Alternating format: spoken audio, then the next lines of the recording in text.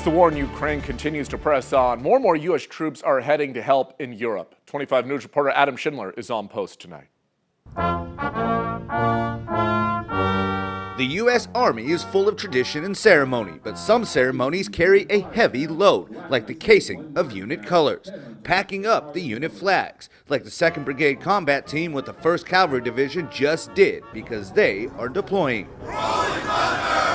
Our colors are near and dear to us. It's the kind of the physical manifestation of who we are as a unit. Represents our past, our present, and is our hope for our future. So casing those colors here is a symbol of us departing the great place here at Fort Hood and moving ourselves and the entire organization forward to conduct operations in Europe. The 2nd Brigade combat team is known as Blackjack Brigade. And Blackjack is headed to Europe as one of the most lethal armored brigades the Army has to offer.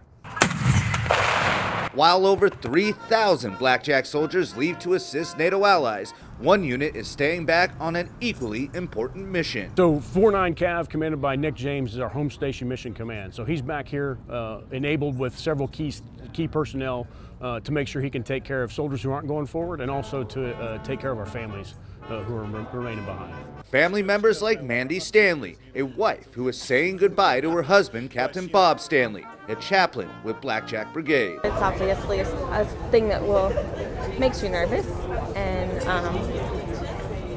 but knowing that he's doing what he's trying to do and knowing that he loves what he does, I just have to trust that he will be okay and that all the soldiers will do the jobs that they need to do. A job those soldiers say they and their vehicles are more than ready for. I can speak to the credibility of the vehicles because I helped make sure that all the vehicles that we're sending overseas are up to standard. Blackjack Brigade has officially cased their colors and now head out to deter possible enemies and assist NATO allies in Europe.